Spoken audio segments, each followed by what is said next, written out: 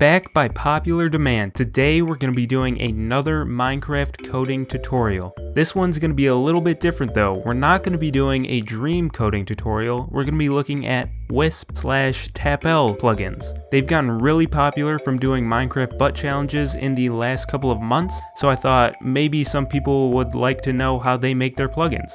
And to be honest, they're actually not that hard. But if this is your first time watching one of these tutorials and you have no idea what you're seeing on screen, be sure to check out the first 3 episodes of this series in the card linked right now. And you'll be all caught up and you can come right back here and start coding. And before we get started, make sure you subscribe, let me know what plugins you want to see me code next time, and leave a like on the video if it helps you out.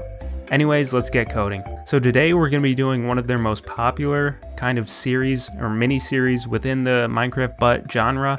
They do a lot of things where basically whenever something happens, OP items drop. So we're going to be coding one of those today. So I've already set up the project.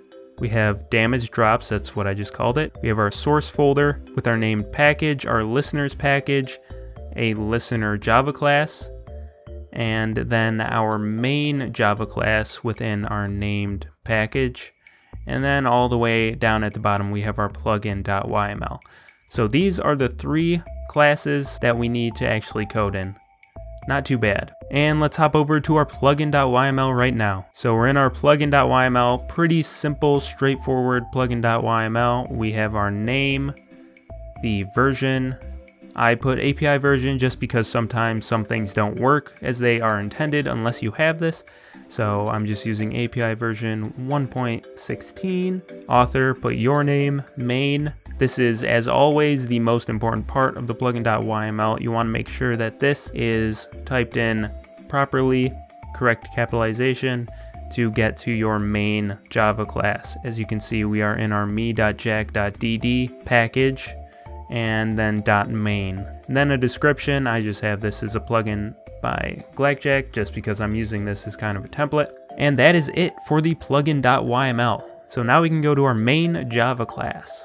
Again, pretty straightforward. We have our main Java class, extends Java plugin, and as usual we have @override, public void on enable, and new temp listen this. And this is going to be our listener class, which we are going to code right now. This is the basic layout of our listener. I've already have some stuff imported, so don't take any mind to those. But we have private main plugin, then the constructor public temp listen main plugin, this dot plugin equals plugin, and then buget.get plugin manager dot register events this plugin.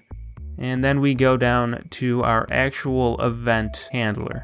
So we do @event handler, public void. You can name it whatever you want, that does not matter at all. I just have temp event. And then for this particular plugin, we're going to be using entity damage event. We're going to be running events every time somebody takes damage. And I have that event just called E. And this is actually pretty simple. We just do entity b equals e dot get entity. And then we have an if statement, if b.get type dot equals entity type dot player. So this is our if statement. So it's going to check our entity, get its type, and make sure that it's equal to a player. So it's only going to do this, whatever's in this if statement, if our entity that gets damaged is a player. So if a creeper gets damaged, it will not do anything in here. But if I take damage, it will run whatever in here. So now I'm just going to leave a comment. For now, we're going to have our OP item algorithm run to pick an item for us to drop. And then we are going to do b.getWorld.drop item, and the location that we're going to drop is at the player. So b.getLocation, and then we want to drop a certain item stack, which will be our item. And for now, we're just going to call that is for item stack, and then put semicolon after that, and we are almost ready to go. So this is the basic layout of this plugin. We have it running every time an entity takes damage. We check if that entity is a player. If it is, then we run our OP item algorithm to pick out an item for us to drop, and then we drop that item at the player's location. So now onto the actual I guess, challenging part of this plugin is writing this OP item algorithm. I wrote this one really quickly. It's probably not the best way to write it. It's also probably not the shortest way to write it, but I will include it as a paste bin so you can just paste it into your code if you want, and you'll just end up pasting it right here. But let me just put OP algo end just so we know where it starts and where it ends. Alright, so I just pasted that in. You can see we have our start here, and we can scroll all the way down to the bottom to the end where we had our end before.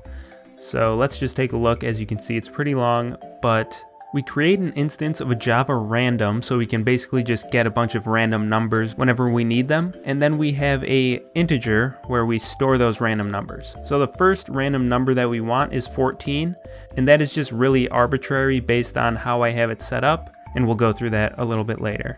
And then we have our item stack, which we start out as null. So this first random integer, we select a number between 0 and 13, so it's going to be one less than whatever number you put in there. And with that number, we check if that number is 0. If it is 0, then we get a helmet. If it's 1, we get a chest plate, and then kind of so on and so on throughout all the armor, weapons, and tools until we get down to golden apples. And so I just basically gave each item an equal probability of getting chosen. And then let's say we get 0 on this first random integer test. Then we run the random integer test again over 0 to 2, and then we basically use that number to choose what kind of material. So if we have 0 on this next roll, we get an iron helmet, 1 we get a diamond helmet, and then 2 we get a netherite helmet. And it kind of goes that same way for all of these. And then after we choose what material of armor or tool we have, then we keep going down, we select another random integer, and we select what enchantment we have.